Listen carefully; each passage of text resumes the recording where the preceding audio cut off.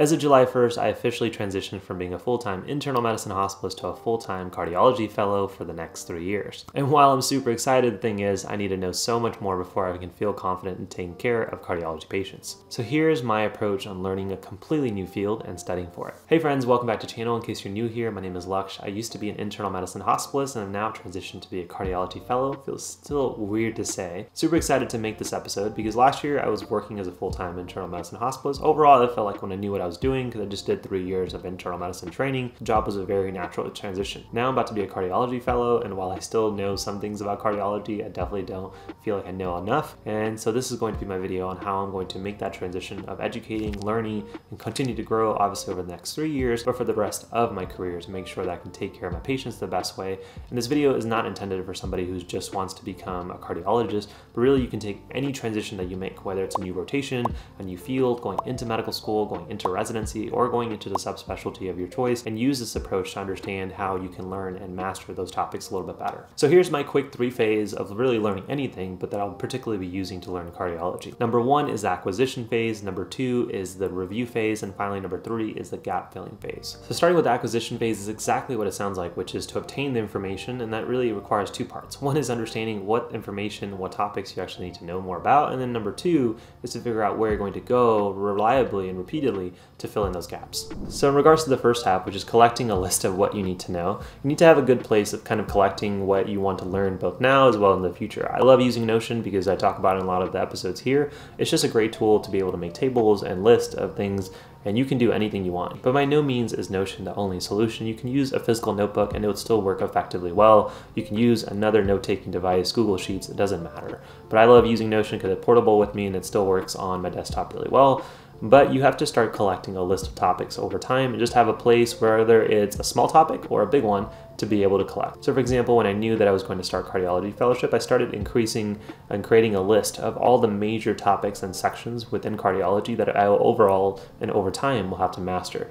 Now you can collect this from any sources, whether it may be a textbook, which I'll kind of go over, but I have one book here in the office, and so I use this as kind of a guideline. And you can obtain these kinds of lists from a variety of sources. I went to some popular ones. So for example, the ACC website is a big resource in the field of cardiology. So I made these kind of big pillars of topics based off of their websites. I also have some textbooks and guideline textbooks that people use. You don't really use these to read from cover to cover, but you can understand how you can make those chapters into things that you may want to know about in the future. In addition, other sources that may not seem as obvious, things like blog posts or Twitter threads or things like Reddit forums, things your professors may have mentioned, can all kind of go into topics that I need to look at for. So for example, M mode is something very specific within the field of ultrasound, but it has a lot of utility, and it'd be nice to spend just at least a half day learning about all the things that are minutiae that I would need to know that make my job as a cardiologist a lot better by learning M mode. Next is having a go-to and a small list of resources you can go to in times of need. So for example, right now I'm keeping it simple. I'm just trying to understand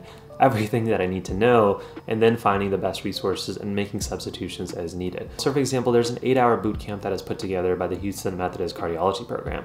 It's basically 8 hours of the basic things that you need to know as a brand new cardiologist, refreshing some topics as well as teaching some new ones, like how to do certain procedures in the lab. And it's super effective, super high yield, and so it's something that I've added to my list and I'm slowly adding. And as I find things that I need to review from those videos that maybe they don't go over, I'll add them to this list. If it's something that one of these topics fits perfectly with the lecture that they're giving, then I'll just go ahead and open this up and start typing away. So as an example, as I was going through that 8-hour boot camp, somebody was talking about the complications you can have after having a heart attack. And they talked about all the different things that can happen to your heart, both electrical and mechanical, and I just took notes on those. So if I ever wanted to refresh about those things, I could easily pull those up on Notion on my phone, my laptop, and do so. And as I'm learning more things through those videos, I would add them into this Learn section as well. But again, this list of resources initially should start out to be very minimal. Ideally, maybe one text source that you can go to just in case you need to reference something. I'm not saying this is going to be the text of my choice, but for now, it's easy. It gets the work done. And if I find something that people recommend more so later on, I'll go to that instead. Maybe an online resource like a video library of things you can watch. And so I have a YouTube channel that I can easily go to using that Houston Methodist website. which is perfect for me. But the most important thing is to have both a small and reliable list initially and make substitutions as you need it. So for example, you may want to text, this is probably not the best source for me for a cardiology fellow, but it's something I can start with in the time being and using as a reference material. I like watching videos as my learning points, so finding a YouTube channel that will have a majority of the things I would want will be my second go-to. I love reading review articles on things about a big topic, so those are going to be number 3. And then finally, number 4 are just things and mistakes that I make, whether it's about not knowing how to treat a specific patient, having to look it up. That's perfect to add to my Notion database, or something that I may miss as a practice question, or something that a professor or an attending asked me. Those are all things that would go into this Notion database of things that would force myself to learn or add to the list of to be learned. Now going into the second phase is reviewing the things that you learned. Now most of the time we have a habit of just taking information and then turning it into more information that we just don't come back to. It's very ineffective, and if you imagine all the information that's within the field of cardiology or whatever you're trying to learn, it's very unmotivating to come back and try to read this big paragraph of bullet points you've made, just like in that example that I showed you. And so transitioning into the review phase includes taking things that you've made in the acquisition phase, like your notes, and making them into the questions that you could easily ask yourself to help improve your retention, but also just make it more likely that you will review. Now again, the method of choice that you do doesn't necessarily matter. As an example, since I'm still starting cardiology fellowship, if you want to see what this looks like, again, I love to use Notion, and I use this in medical school. A lot of times when we work with students on teaching them how to study, we teach something called the Notion method. More or less, it's just a big database that you use in collecting your questions. You can categorize them based off the topics you're learning. So for example, if I'm in cardiology, I may create questions about ACS questions, I may create questions about heart failure questions that are both small and more detailed, add the answers here, maybe the source that I got them from, if they were from a review article or if they were from some guidelines, and get some categorization. And then you can actually get a little bit more controlled, where you can ask yourself, did I cover this material the first time or the second time, or if it was difficult? And again, now you have a database of all the information that you want to memorize, and because the review method is meant to be simple, it's meant to be natural, especially when you're busy as a cardiology fellow, my goal is to just do 5 to 10 minutes of this when I'm waiting for stuff to happen and going to the next question. If I wanted to, I could turn these into flashcards because Notion connects with things like Anki, but if I don't want to, I can just literally just create the questions here and read the answers and practice to see if I know them or not. Now the final part of any learning is, even after you acquire something, even after you review things still don't make sense. This is usually where our professors or attendings are telling us things and we're just saying, oh yeah, that makes sense. Do you have any questions? No. Like, does that make sense? Those are the type of things that we do because we don't want to look foolish. But it's a perfect opportunity of saying, like, those are topics that I need to look up more. Or if I'm taking care of a patient, feel comfortable of managing them, but maybe they have a small nuance in their care or their history that changes what medications, what treatments I can offer them.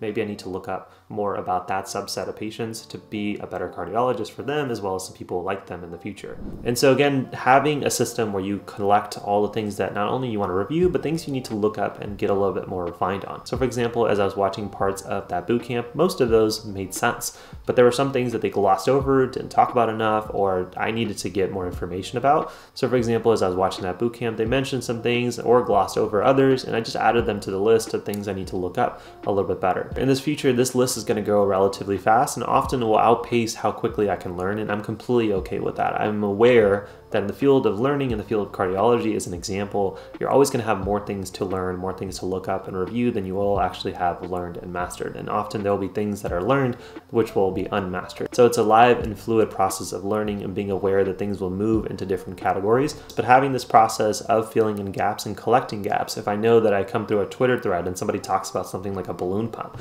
and I don't remember anything about a balloon pump, I would add it here as things to look up. If I was watching a lecture or attending a Zoom call for my program and they mentioned something and I just don't know enough about it, I would add this to my list. If I was reading a review paper and maybe they mentioned another review paper that's really important for that topic, I would add this to this list. And the next time I would go and sit down to actually do some true cardiology learning, I could choose. Do I have a lot of energy, in which case I may try to learn something brand new, or do I have little bits of energy or time, and in that case it may make more sense to just look up what the wavefront phenomenon is or what this trial quickly is, just so I feel like I've had some exposure to the things that I had question marks about. Now again, regardless of where in the medical field you are or really what you're learning, it could be math or physics, the same process applies of learning where to acquire that information, how to collect it. Again, I use Notion as an example. You can use whatever you want. Transitioning to how you can make those review processes more natural by creating questions, and then having a way of constantly collecting things that you'll say, I actually don't know anything about that, don't know enough about that, and then finding time to set yourself up. That is how I'm going to learn to be a cardiology fellow, in addition to just taking care of patients and then adding more to that database over time.